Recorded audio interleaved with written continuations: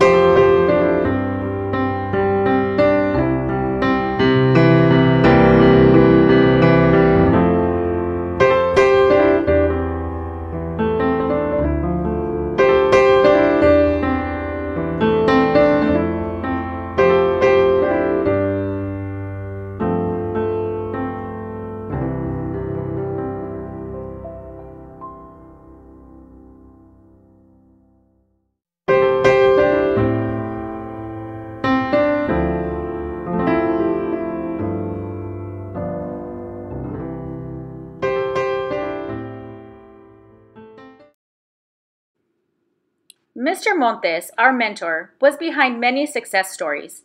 Under his leadership, 5 paraprofessionals went back to school and later joined the Alvarez team as teachers. Mariana Casas, Alejandra de la Cruz, Arturo Guerrero, Juan Hinojosa, and Rodrigo Rios. Additionally, Esther Lara, Melissa Longoria, Christine Lopez, Rosa Solis, and Joanna Vargas earned their master's degree with his guidance, mentorship, and encouragement. I mention this because he believed in others so much.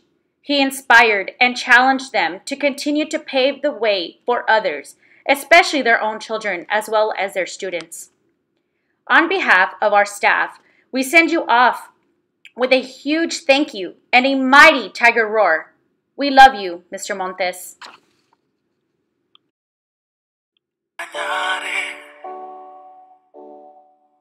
Tenlo por seguro. Fueron tantos bellos y malos momentos que vivimos juntos. Los detalles, las pequeñas cosas, lo que parecía no importante, son las que más invaden mi mente al recordarte.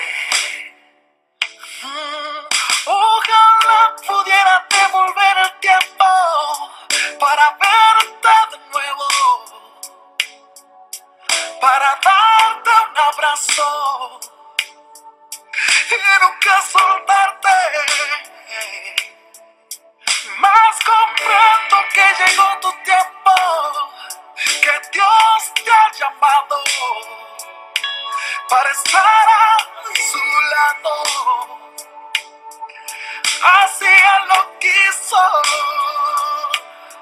pero yo nunca pensé que doliera tanto. Ya no llores por mí, yo estoy en un lugar lleno de luz, donde existe paz, donde no hay nada, donde puedo descansar. No llores por mí, es tan bello aquí, nunca imaginé. Quiero que seas feliz, que te vaya bien, y cuando te toque partir, espero verte aquí.